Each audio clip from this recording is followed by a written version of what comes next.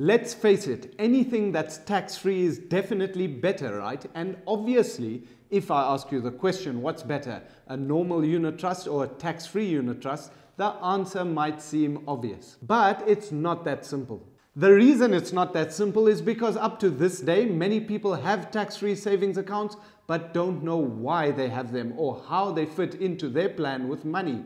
And by not understanding that, they are simply wasting their tax-free investment. How? Find out how, and if you are using yours properly, up next.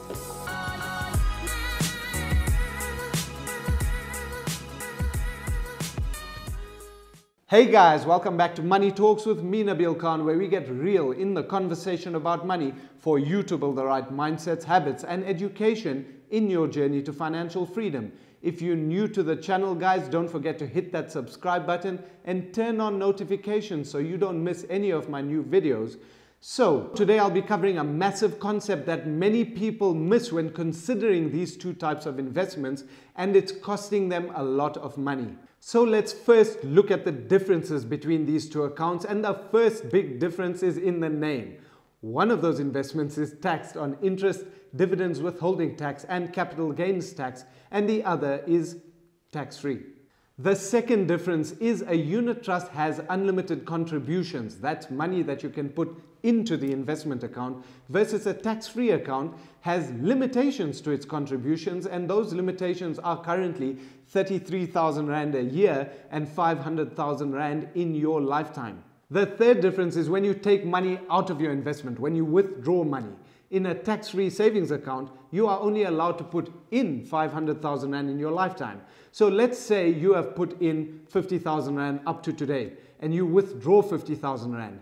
You are still recorded in your tax-free savings account to have contributed 50,000 Rand. You'll never be able to put that 50,000 Rand back in, or the contribution value of that 50,000 Rand back in. So if you end up putting that 50,000 Rand back into your investment, you would have been recorded to have put in 100,000 Rand. Versus a unit trust, you can put money in and take it out at any point in time without any limitations. So those are the biggest differences between the two, but the major problem comes in, guys, when people don't understand what I'm about to show you. The actual difference having no tax makes in your investment. So without getting too complicated in tax talk and definitions in the upcoming scenario, I just want to state here that I have made fair assumptions where necessary in highlighting the overall concept and designing it for you to understand. So basically what you're about to see, guys, is a direct comparison if you were to take the same money, put it in the same fund, and get the same return in a unit trust versus a tax-free account over 15 years. Read the disclaimer in the description below explaining why you should only take the concept of what you're about to see. Here we go. Yusuf contributes 2,750 Rand per month into a unit trust invested into Fund A. He also contributes the same amount into a tax-free account also invested in Fund A. He does this every month for 15 years, so the return he gets every year is the same. Only the tax-free account doesn't get taxed. So what are the differences? The difference between the two in year one is only 268 Rand. But it jumps to over 1,000 Rand in year two and keeps getting bigger and bigger over the years as the tax savings starts compounding.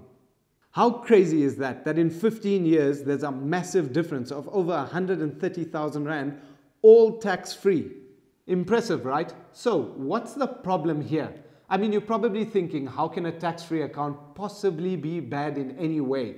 Well, here's how. Bad habits, wrong mindset, and no education. Let's say Yusuf just started investing and opened up a tax-free account and contributed 2,750 Rand per month before he had a proper emergency fund or any other liquid savings habits for short-term goals. And like anyone that starts investing, obviously Yusuf has heard that long-term investing is a very good thing, but other than that, he doesn't really have a plan. 4 years later, Yusuf is earning enough to buy his first home and notices that he has 161,000 Rand in his tax-free account, and he believes that he can really use the money for this home, and so he withdraws the money but continues his contributions. Because of that, his compounding effect on tax literally starts from that same 200 Rand and has to build up again. 5 years later, he finds another reason to withdraw from his tax-free account because he has the wrong habits and mindset. And so by doing that, he starts the compounding effect from scratch again. 6 years later, he realizes that he cannot contribute more to his tax-free account because he has reached his lifetime limit of 500,000 Rand, but he only has 268,000 Rand left in the account. Now, if we compare the same scenario, had he done it in a normal unit trust, he would have had 256,000 Rand left in his account. Notice how these amounts are similar, and unfortunately, the reality is that he has wasted the potential of his tax-free account and there's nothing he can do about it now. And there you have it, guys. I hope you understand the importance of this.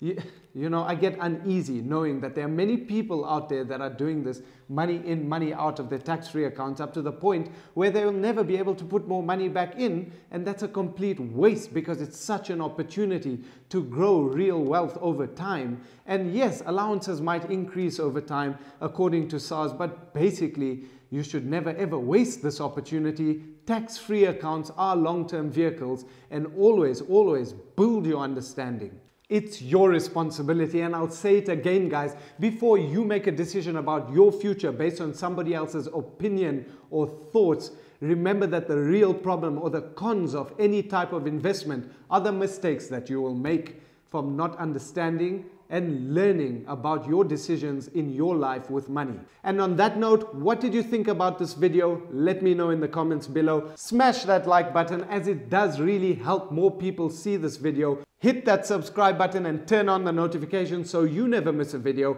and I'll catch you guys in the next one.